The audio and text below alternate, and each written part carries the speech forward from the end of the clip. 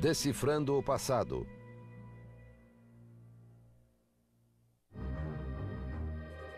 A sociedade secreta mais antiga da história. A franco-maçonaria. Ao longo dos séculos, foi acusada de conspirar para dominar o mundo, de incitar sangrentas revoluções na Inglaterra, na França e nos Estados Unidos, de adorar o demônio e de roubar os tesouros do rei Salomão para financiar suas tramas diabólicas. Os franco-maçons afirmam ser apenas uma fraternidade com fins cívicos, unida por segredos e por rituais complexos, mas inofensivos. Mas qual a verdade por trás da franco-maçonaria? Quais são seus segredos? E por que, no que diz respeito a essa irmandade, os fatos são mais estranhos do que a ficção?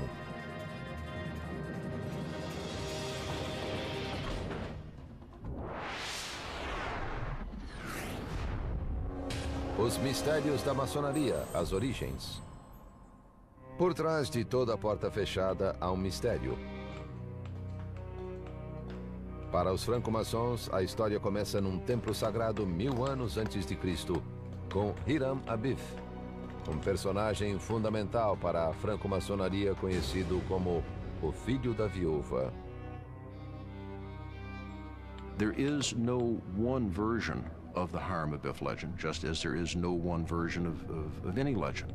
According to the Freemasons, the widow's son of Hiram Abif is the master builder of King Solomon's temple. O templo abrigaria as tábuas contendo os 10 mandamentos e seria a morada de Deus. Segundo a lenda maçônica, Salomão, rei de Israel, recebeu o projeto diretamente de Deus. Hiram também conhecia os segredos da planta divina. In the story, Hiram Abif is accosted by 3 junior workers who are jealous of the fact that they have not been given all the secrets of masonry, and they try to extort them from Hiram Abif. Os trabalhadores achavam que uma única palavra secreta lhes daria acesso ao conhecimento de Hiram e a poderes mágicos. Each one of the 3 assailants of Hiram is constantly asking for the secret word. And Hiram keeps telling them, you know, this is strange. Why are you asking for this? Diariamente, ao meio-dia, Hiram deixava a obra para rezar. Os 3 trabalhadores o esperaram nas 3 portas do templo. Quando Hiram se aproximou da porta leste, o primeiro homem o parou e exigiu saber o segredo. Hiram respondeu que quando o templo fosse concluído, ele diria a palavra secreta. The word is given in recognition of accomplishment. When a mason has proved himself as an apprentice and as an expert craftsman, he's then recognized by being given the word of a master mason. Frustrado, o homem cortou a garganta de Hiram com uma pedra afiada. Hiram conseguiu escapar, mas ao chegar à porta sul, o segundo homem exigiu saber o segredo.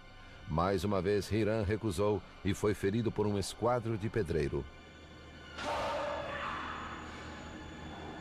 Ele rastejou para a porta oeste. Ouviu a mesma exigência, mais uma vez recusou e recebeu um golpe mortal. Ao morrer, gritou: "Quem ajudará o filho da viúva?" Essa frase se tornaria o pedido de ajuda universal entre os membros da maçonaria. Ao se recusar a revelar seu conhecimento secreto a quem não o merecia, Hiram Abif se tornou o maior herói dos maçons. Hiram Abif represents the free mason. That is, the builder who is free, who has a free mind, and that means freedom of religion, freedom of speech, freedom of movement, all these liberties that we cherish today. So you're a builder and a free one, and you're always under attack by 3 major enemies: ignorance, fanaticism, and tyranny.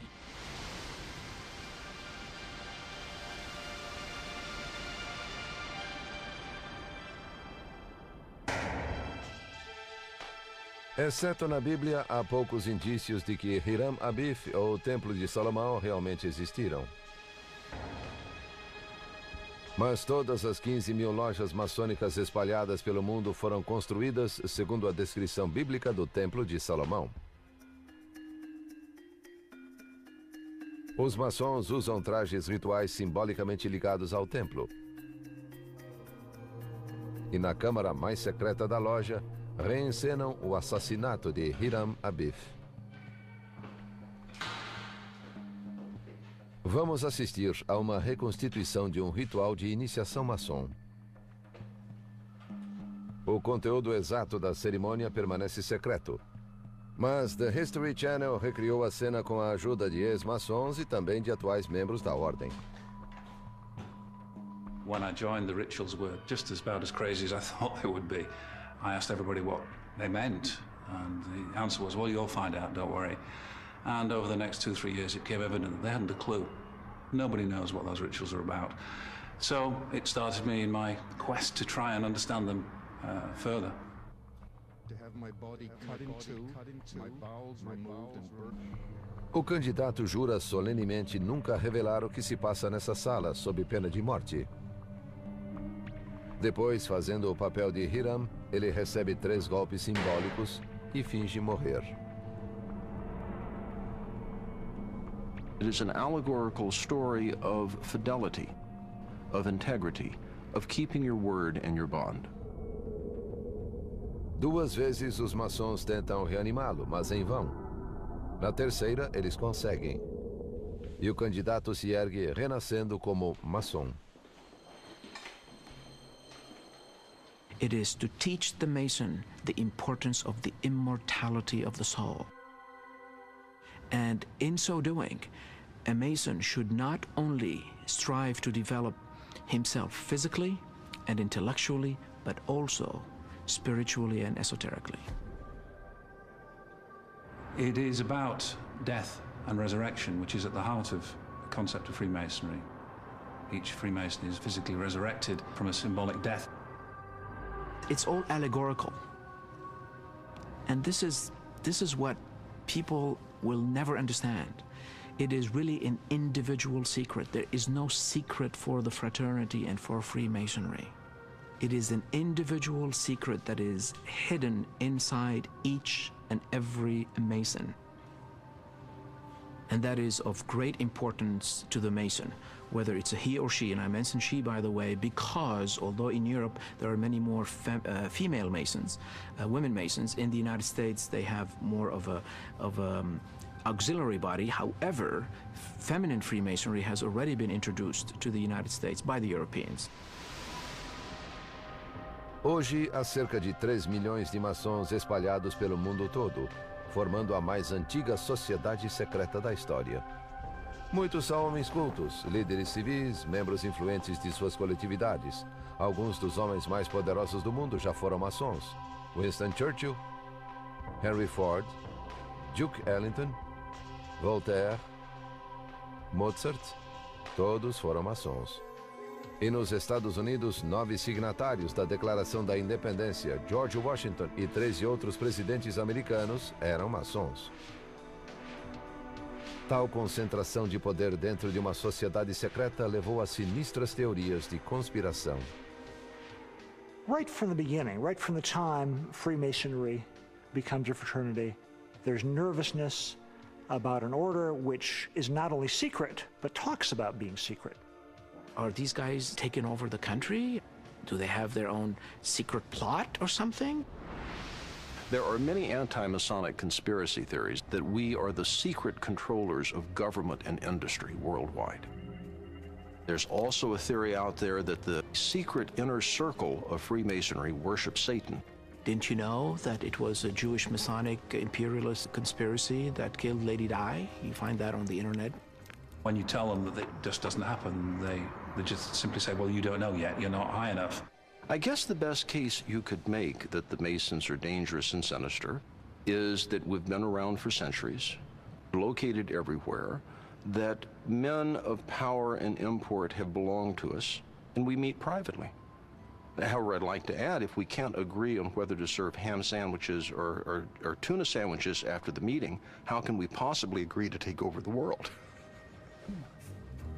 Os maçons, porém, geraram medo e desconfiança desde que surgiram séculos atrás, quando a Europa estava mergulhada na Idade Média e os pedreiros livres, com suas técnicas, ergueram as grandes catedrais, preparando o terreno para uma sociedade secreta.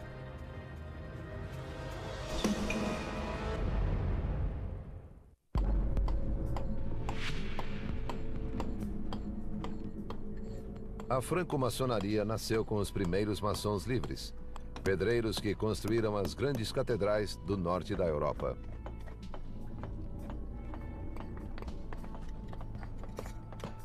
Na Idade Média, esses operários incultos sabiam o segredo de transformar simples pedras em palácios majestosos. I think that building in stone has always been considered to be something akin to God.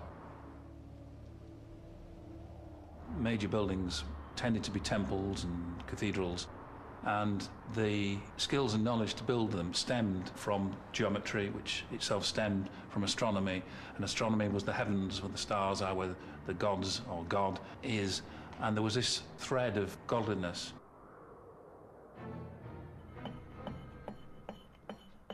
Graças a essas técnicas quase mágicas, os pedreiros conquistaram um lugar privilegiado na Europa medieval.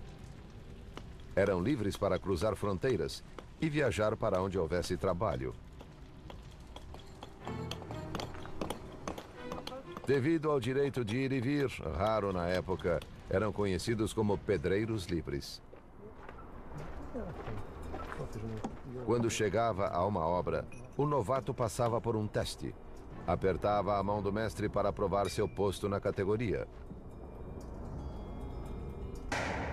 A cada nível hierárquico, de aprendiz, artesão ou mestre, correspondia um aperto de mão secreto. A sociedade dos franco-maçons viria a adotar o aperto de mão dos pedreiros. No século XIX, um livro supostamente desvendou esses gestos. O aprendiz aperta a mão do mestre pressionando o polegar sobre a primeira junta dos dedos. O aperto de mão do artífice parece comum, mas ele pressiona o polegar sobre o espaço entre a primeira e a segunda juntas. No aperto de mão do mestre, ele toma a mão direita de seu colega entrelaçando o polegar com o dele. Esse aperto também é chamado de pata de leão. Os apertos de mão foram criados nas associações dos pedreiros, precursoras medievais dos sindicatos. As relações na associação eram democráticas. Todos os maçons, do mais rico mestre ao mais humilde aprendiz, dirigiam-se aos outros como irmãos. Os maçons representam essa tradição de igualdade com a plena, um símbolo dos pedreiros medievais. The level is to remind the Mason that there are people of different cultures, different backgrounds, different professions. Yet in the lodge, we all meet on the level. That's where it comes from in the English language, being on the level or level with me. It comes from the Masonic teaching. You end up on the level. And it doesn't matter how great you are or how insignificant you are. Everyone is going to the same place. You're going to the grave.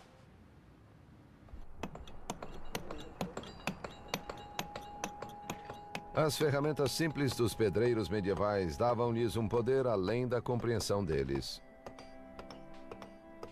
Essa janela de pedra da abadia de Jedburgh, na Escócia, foi feita sem fórmulas nem equações. Criada apenas com o compasso do mestre de obras.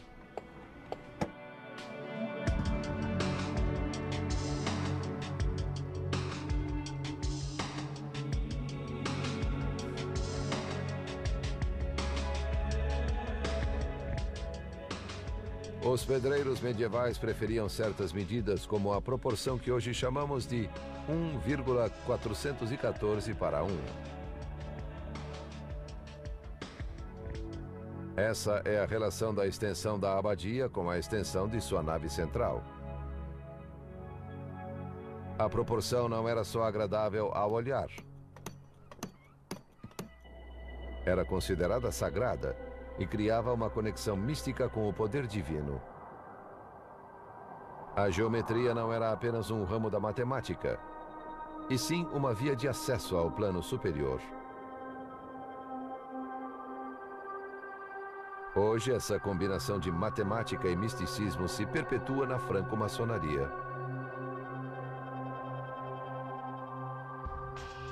I think at the heart of Freemasonry is this unstable mixture of two different views of the world. On one hand, you have the view that the world is complicated, it's mysterious, that people in the past knew things that we didn't know today. On the other hand, you have another view of the world, that it's simple, that it's based upon rules, and it's essentially mathematical. And what Freemasonry does is it takes these two views, which have now in our culture become separated, and it keeps them together. A mistura de ciência, misticismo e democracia criada pelos pedreiros medievais foi irresistível a um novo grupo de pensadores radicais que emergia na Europa, os cientistas e filósofos do Iluminismo. No século XVIII, esses intelectuais bem-nascidos se apossariam da associação de pedreiros e criariam uma força que mudaria o mundo.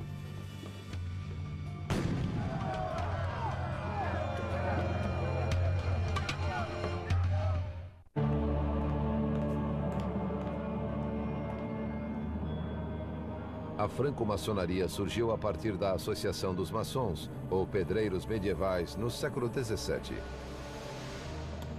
Os detalhes dessa estranha transformação continuam um mistério.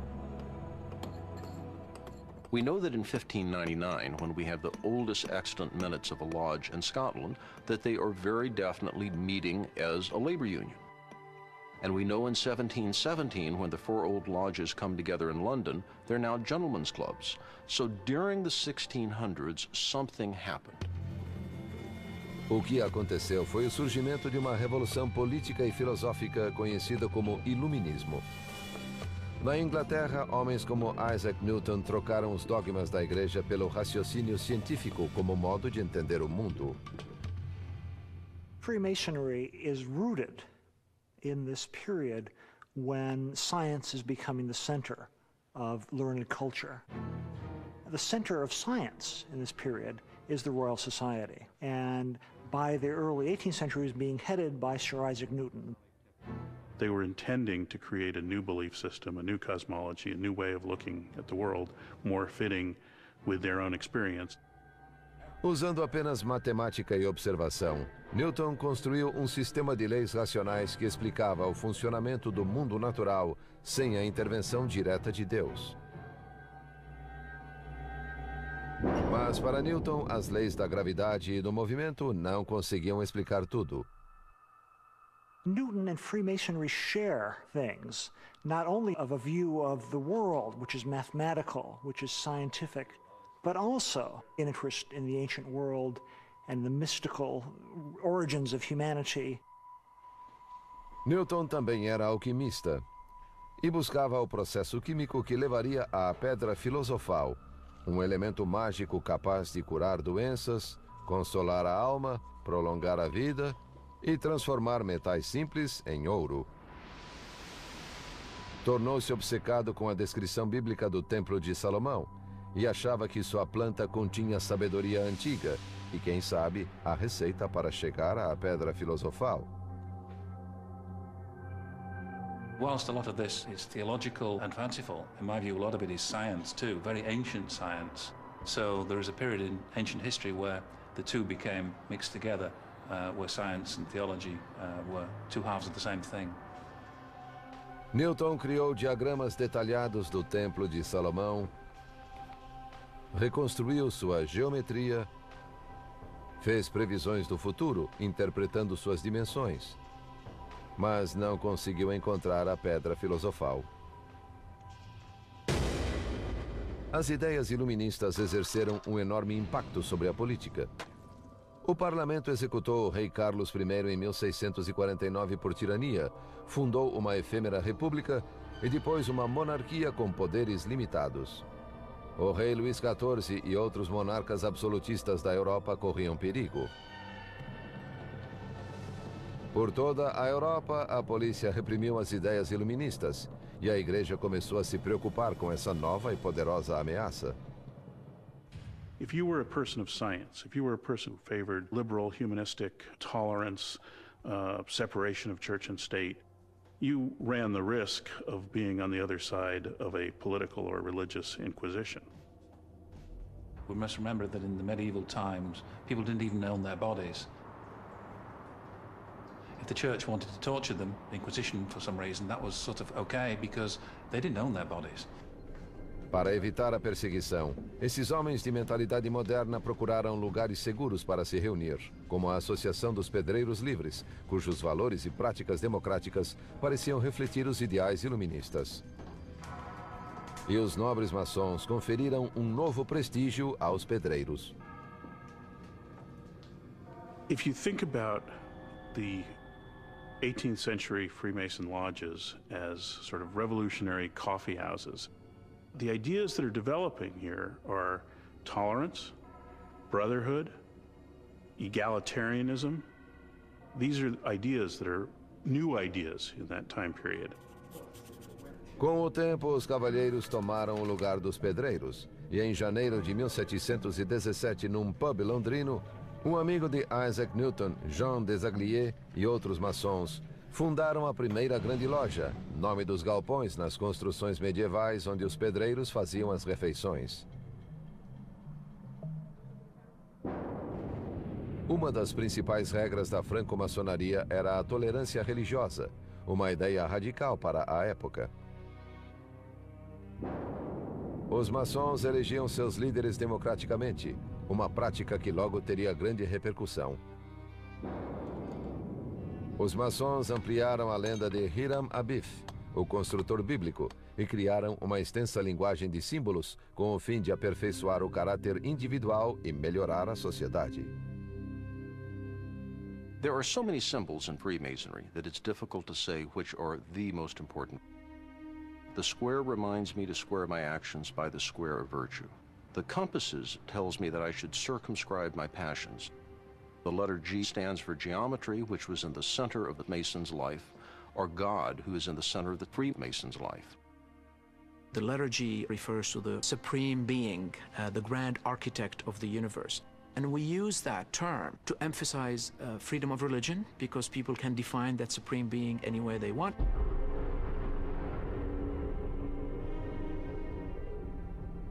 A Igreja Católica condenou a maçonaria desde o início. Em 1738, o Papa Clemente XII emitiu a primeira bula papal, das muitas que se seguiriam atacando os franco-maçons.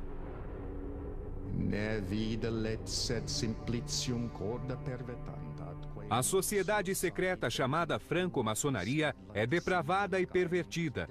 Representa um grande perigo para a alma dos fiéis. Assim, ordenamos que nenhum católico jamais ouse integrar, divulgar ou apoiar a franco-maçonaria sob pena de excomunhão.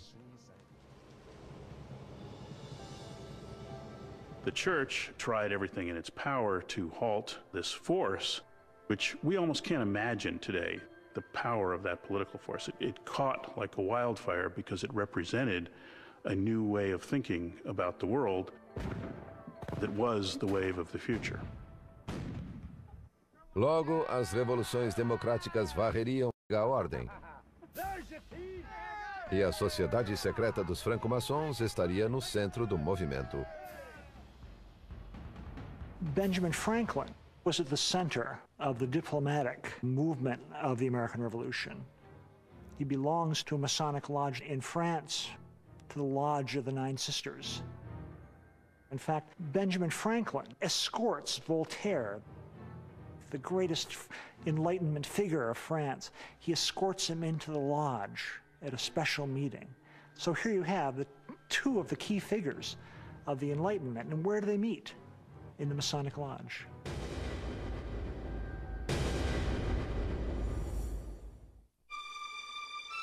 Segundo a história da franco-maçonaria, essa sociedade secreta remonta à Associação dos Pedreiros medievais. Mas as verdadeiras raízes da ordem seriam muito mais remotas e estariam ligadas à lenda dos Cavaleiros Brancos das Cruzadas, os Cavaleiros Templários.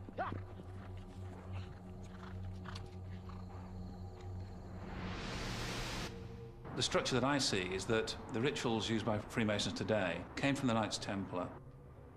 And the Knights Templar got them from the priests of Jerusalem at the time of Christ. Assim como os franco-maçons, os Cavaleiros Templários exercem fascínio há séculos.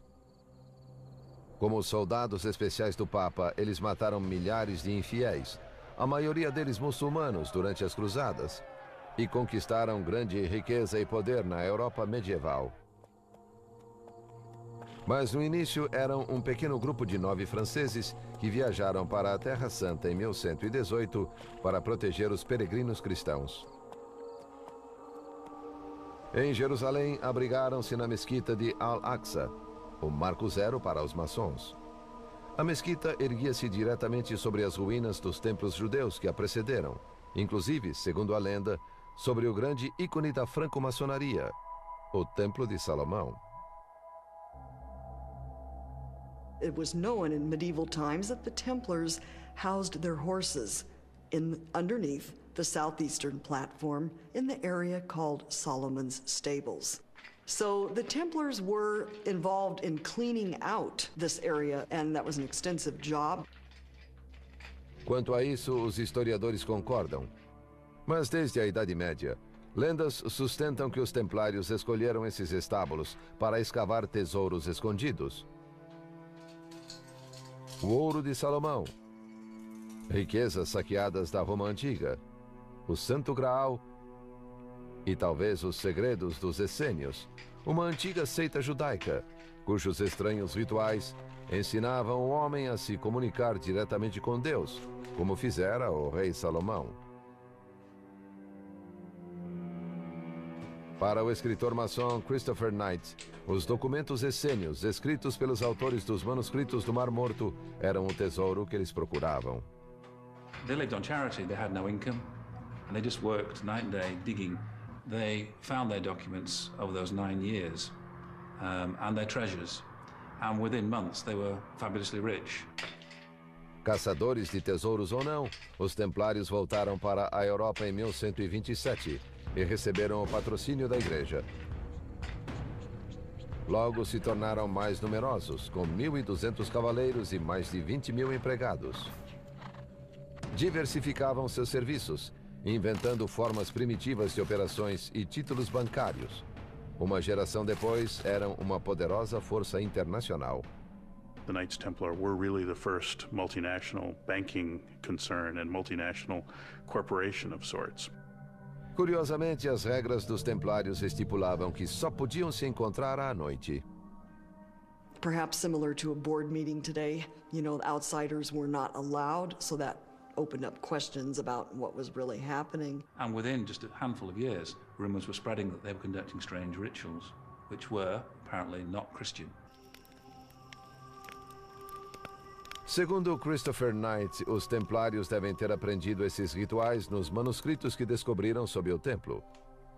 Esses rituais foram a base para o renascimento de uma antiga religião, que formava um elo secreto entre os templários, um elo que logo seria herdado pelos franco-maçons. Os templários deram início a um grande programa de construções, empregando pedreiros livres para erguer a Catedral de Chartres, a Catedral de Notre-Dame e muitas outras em toda a Europa. Templar families had to bring in stonemasons and turn these people into perhaps something like lower level Templars.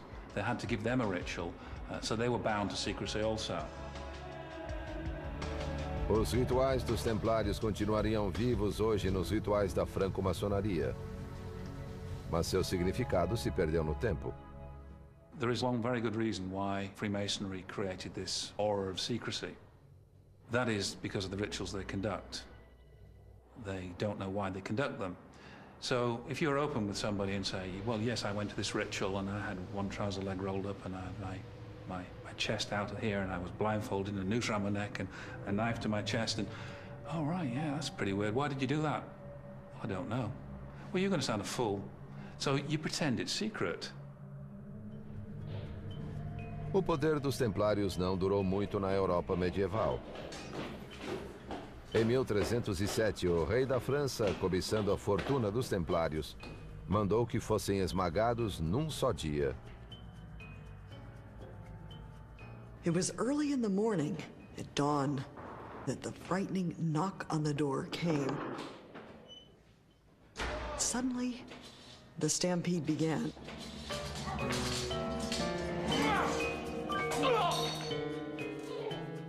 The initial shock became a shock wave across all of Europe. It's like every single company director of every corporation or government had been rounded up at dawn. It happened on Friday the 13th, 1307. Some folklorists today believe that the Friday the 13th superstition may originate from the Templar arrest.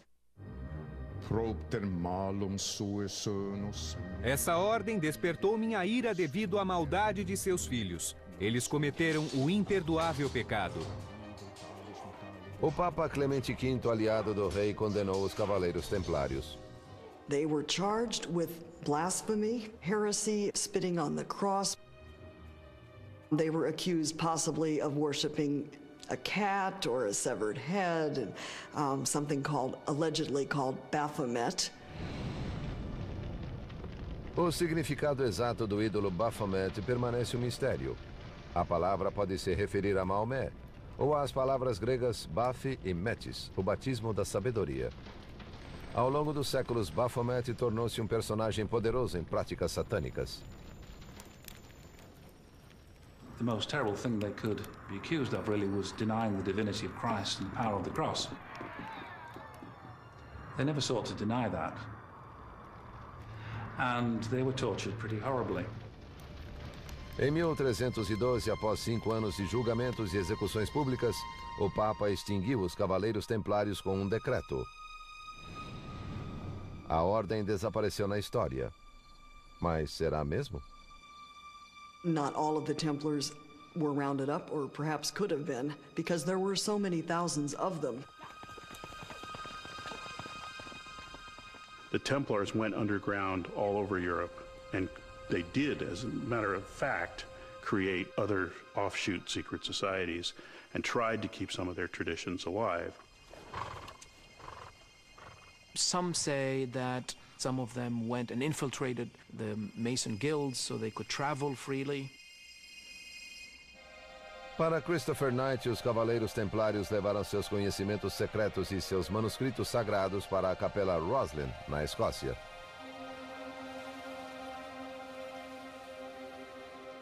Masonic ritual describes how King Solomon met with his leading priests in a chamber underneath King Solomon's temple. Now, Roslin has exactly that. A Masonic ritual describes exactly that. It can't be coincidence.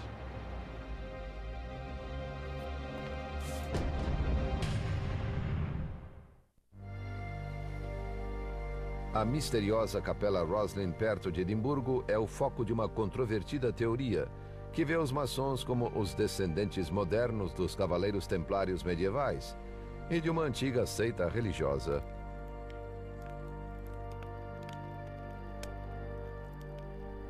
Roslin is hugely important. It's a key to understanding Masonic ritual.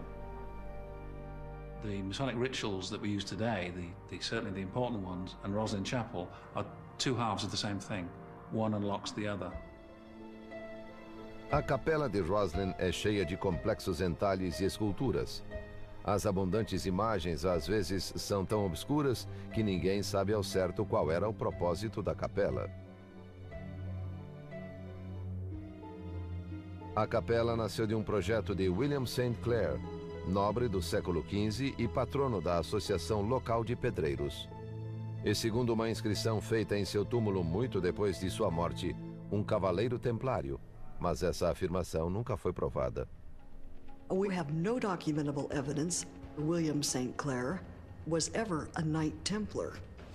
The suppression of the Templar Order was in 1312, but Roslin wasn't started until 1446, well beyond that time frame. Did the Templars build Roslin Chapel? The answer is a definitive no. Mas é verdade que os templários tinham uma fortaleza perto de Roslin e tentaram sobreviver como uma sociedade secreta. Hoje, milhares viajam para Roslin todos os anos, depois que a capela foi cenário do best-seller O Código da Vinci. E os prestativos funcionários apontam possíveis conexões com os templários. One of the most intriguing ones, perhaps, is just behind me on the window here, the image of the Knight Templar on a horse and behind him a passenger. It's indicative of the Knight Templars in as much as they invariably had somebody on the horse behind them. It was kind of their, like being a Boy Scout really, you always had a buddy to look after. With the spear and the cross on the back, that's very much a Templar image. Segundo Christopher Knight, toda a capela foi uma recriação do Templo de Salomão. Um sinal para os templários oprimidos no mundo todo de que a seita voltaria a se erguer. Ele aponta para uma parede inacabada da capela, que seria uma cópia do Muro das Lamentações em Israel. Para ele, o prédio em si teria como base o que substituiu o Templo de Salomão, o Templo de Herodes. Roslin Chapel is a 1/3 scale copy of the Herodian Temple. When you marry together the foundations of Roslin and overlay them with the Herodian Temple in Jerusalem, they are the same. They're perfect. It is an exact copy.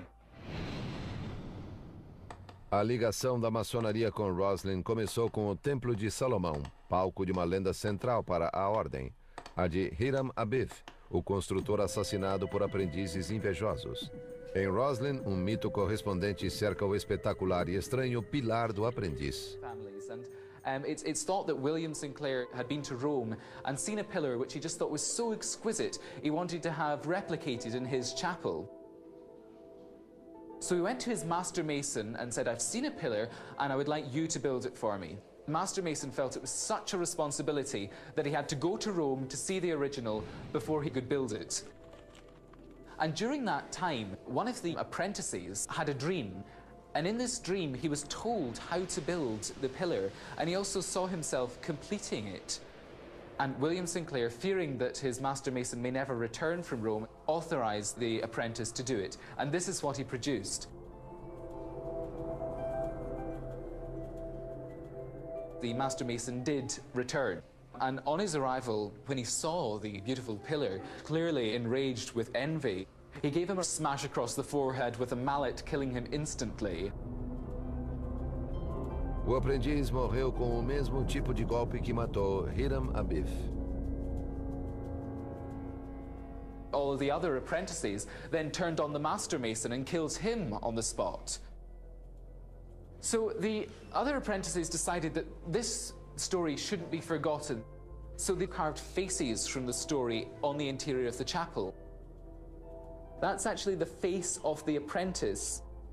You can see that there is actually a big gash on the upper right-hand side of his forehead where the fatal mallet struck.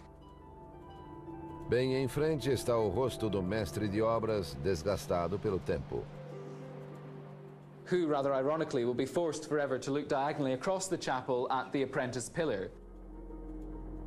Outros entalhes podem se referir aos franco-maçons. As posturas estranhas das figuras correspondem exatamente à posição em que fica o candidato no ritual maçom de iniciação. E não é só isso. Perhaps the most single important item is a little carving that stands about that high, which shows a candidate being initiated, one would say, into Freemasonry. But of course this is long before Freemasonry. There's a noose around the person's neck, which is part of the requirement for the first degree in Freemasonry. And it's been held by someone who appears to be a Templar, with the Templar cross on his chest and the beard. And the points of convergence between the modern ritual of the first degree and this are so many that statistically it's impossible for it not to be directly connected in some way.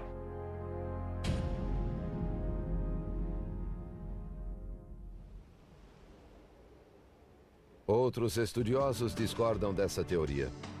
Segundo eles, Roslin é um amálgama de lendas cristãs e celtas, entre outras.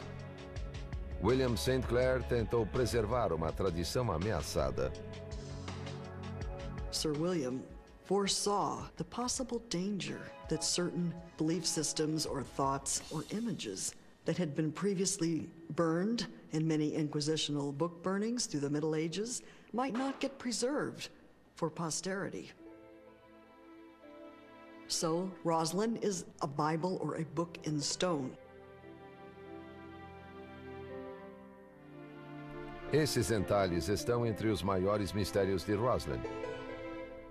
São grãos de milho que só existiam no Novo Mundo, mas Colombo só descobriria a América 50 anos depois. Segundo uma lenda antiga, o avô de William St. Clair, Sir Henry, foi um cavaleiro templário que liderou uma expedição até o Novo Mundo e na volta trouxe o milho, que seu neto celebrou nos entalhes. We asked a botanist from the university to give us his opinion of this, and when he looked at them, he wasn't convinced until he found one more plant in Roslin Chapel, a small plant, and he said, if you've got that one, then I'm prepared to believe that the other ones are genuine, because this plant would only have been found in the New World. A planta era um trevo norte-americano. Indícios da presença dos templários na América do Norte são circunstanciais e, por enquanto, descartadas pelos estudiosos. I personally think that while the evidence is very romantic and makes a great tale, that there's nothing there that supports it factually. A wonderful legend and a wonderful myth, and I put it in the camp of sort of Greek myths. Great story, great narrative, highly unlikely. Mas os ideais dos templários herdados pelos franco-maçons sobrevivem nos Estados Unidos. I think it's reasonable to suggest that the United States of America is, in part at least, the triumph of Freemasonry. The ideals of equality and openness of thinking that were inside this early Jewish priesthood, they used those Masonic ideals to create this new utopia where everybody would be free, the land of the free. Os maçons Benjamin Franklin, George Washington, Paul Revere e outros teriam um papel crucial na Revolução Americana. In Congress, July 4th, 1776. Tão crucial que despertaram a suspeita de que a própria nação seria uma imensa conspiração maçônica.